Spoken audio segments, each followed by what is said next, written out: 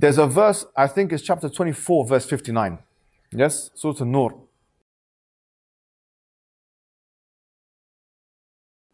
Where it says, القواعد من النساء. The old women of the nisa, of the old women of the old women, yeah? And it says that they can ولا جناح عليهم أن يضعن ثيابهن. They can take their thiyab off. What's thiyab? It's a clothing, yeah? Now, the first question I ask the person who believes that, because usually the person who believes that the hijab is not, the khimar is not the hijab. That's their argument, yeah? Their argument that the khimar mentioned in Surah An Nur and the jilbab, Surah Al-Ahzab, those two, they believe that they are not hijab, over the head. They believe it's over the breasts. They believe it's what? Over the breasts. So when it says, فَلْيَضْرِبْنَ بِخُمُرِهِنَّ عَلَى جُوبِهِنَّ, so let them throw the khimars over their jube. They say it just means cover your breasts. So I say, okay, no problem. In chapter 24, verse 59, when it talks about those old women, is it saying that they can show their breasts? No. That's what the implication is. If the thiyab that they can take off is the khimar, and the khimar or the jilbab is what you cover your breasts, then according to you, you can take off.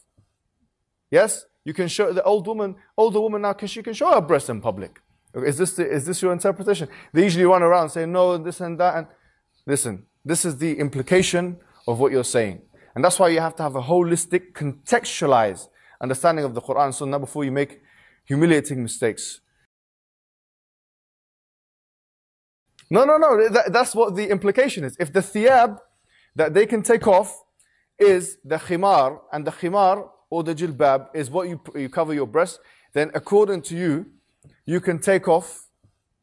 Yes, you can show the older woman now. She can show her breast in public. So we come now to verse number 60, and it says basically, وَالْقَوَاعِدُ مِنَ النِّسَاءِ اللَّاتِي لَا يَرْجُونَ نِكَاحًا فَلَيْسَ عَلَيْهِنَّ جُنَاحٌ أَن يَضَعْنَ ثِيَابَهُنَّ غَيْرَ مُتَبَرِّجَاتٍ بِزِينَةٍ. As for the women who are past the age of childbearing and do not intend to get married, there is no sin on them if they should do away with the outer garments.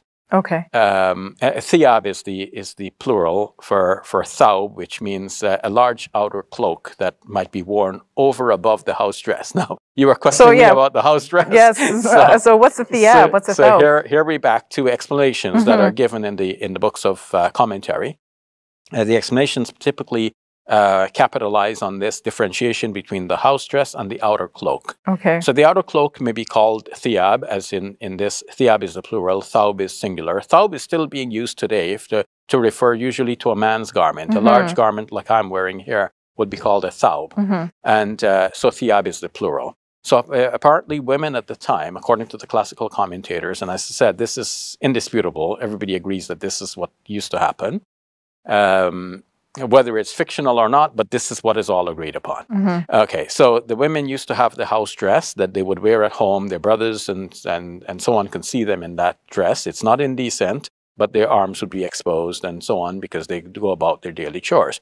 When they're ready to go out of the house, they would put on the large outer cloak.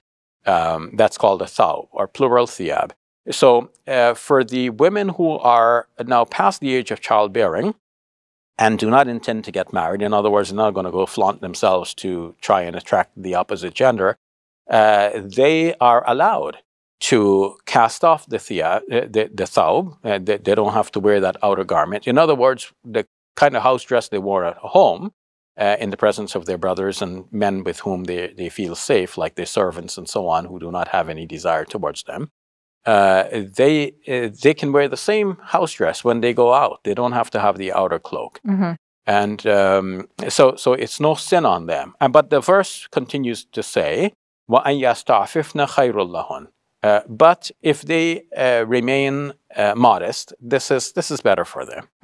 So you can see here that there's a differentiation between what is the requirement and what is, you might say, a more ideal, or in Islamic law we have a differentiation between fard, which is required, and nafil, which is superfluous, and you get reward if you do it, but you don't get any sin if you leave it off. So here we can say that it would be fard for the woman to have her house dress still, and if she dons an outer garment over and above that, this is nafil. It is for an older woman. For an older woman, yeah. Yes. So she would get reward for that, but she does not have any sin if she was to throw it off, because the verse is very clear. Laysa alayhinna junah. They shall have no sin if they were to cast it off. Okay. So we have a basic requirement, and then we have some addition on top of that. We can see this in all of Islamic law, and we see it when it comes to the dress of men. But somehow, when it comes to the dress of women, this differentiation is not often enough made. And people speak as if the whole woman has to be covered from top to bottom, and there is no kind of leeway for any part to be exposed. As if you expose one part, is as if you exposed the whole body. So you may as well have been walking naked the way you might be accused.